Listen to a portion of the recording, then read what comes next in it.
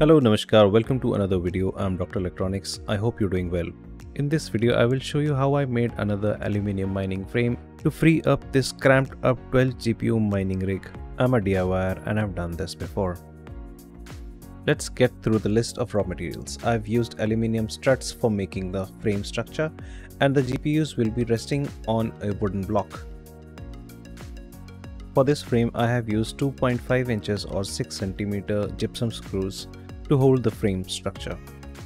I did buy 100 grams of these gypsum screws from the hardware store,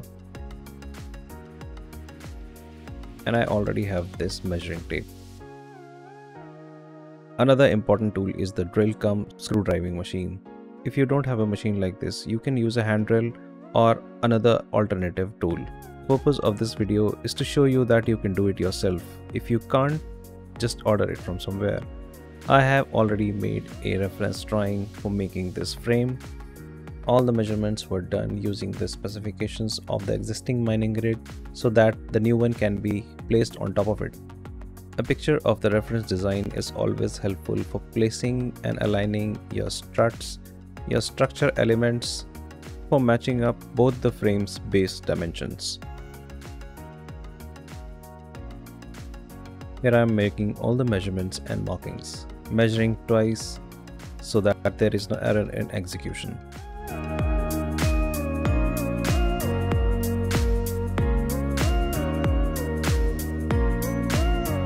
I had to align the C-shaped grooves in the structure with the pilot holes for the screws.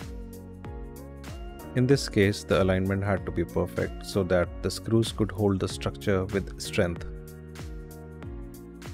Now, just for the sake of demonstration, this is what happens when you start using the drill without making indentations for the pilot holes. The drill bit starts to run off from the mark and will definitely miss the spot.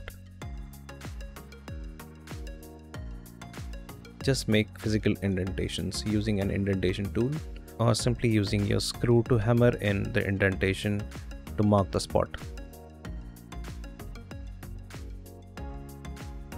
Before using your drill machine on these indentations, it is always advisable to measure twice. I am very cautiously using my drill machine, but if you plan to execute this work, please always wear protective gear.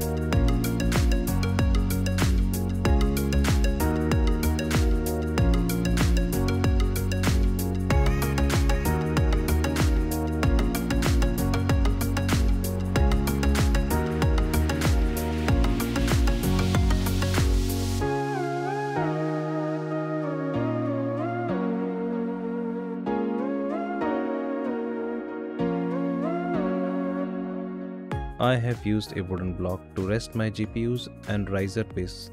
I always fear the impending danger of a short circuit due to the failure of a riser padding below the riser PCB. So in this mining frame design, I have utilized this wooden log to rest my GPUs and risers. Similar philosophy for this kind of work: measure twice and execute once.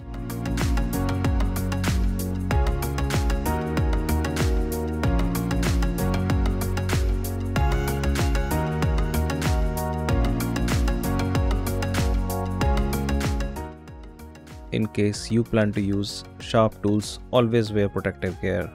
I always recommend it. I know my strength and what I'm doing here. That is why I'm taking the risk. And the piece comes off. We have measured twice and have cut the perfect size. Finally, checking for alignment and placement before screwing it in permanently. And after 2.5 hours, my frame is ready.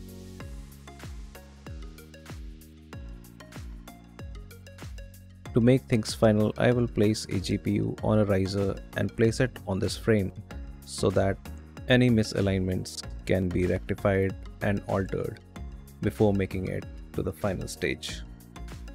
As can be seen, the GPU plus riser aligns perfectly with the height of the frame and the wooden base.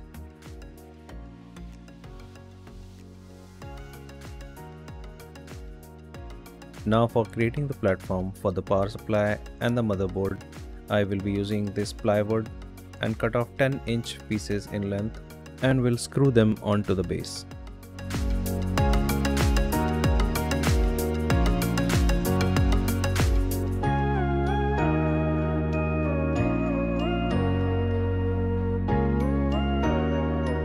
The mining frame is complete and is placed on top of the mining frame that has to be freed up. As I've shown earlier, these graphic cards need to be placed sparsely so that they can be cooled effectively during the summers.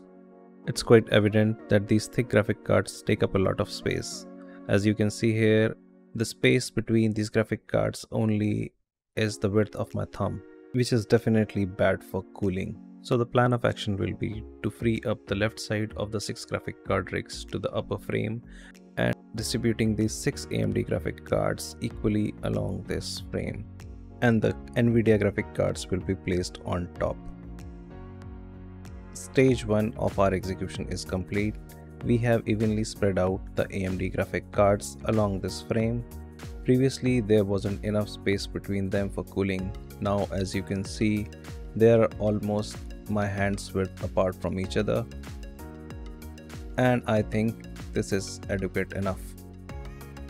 We will move on to the next stage, and on our new mining frame we will place the Nvidia graphic cards.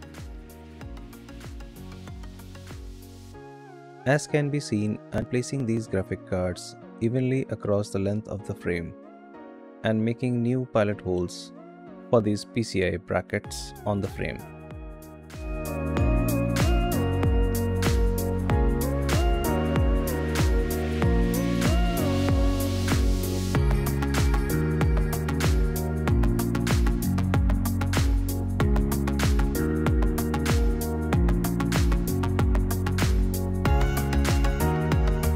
After spending more than 3.5 hours on this project, I have been able to execute what I had planned, and it is successful. I am already seeing a difference of 3 to 4 degrees Celsius in the temperatures, and it makes me confident that these graphic cards will run better during the summers. That is it for this video. I hope you liked my project. If you did, do hit that like button, and if you want to see more of my content, please do consider subscribing. It helps the community grow. Thank you very much for coming. See you in the next one. Bye bye.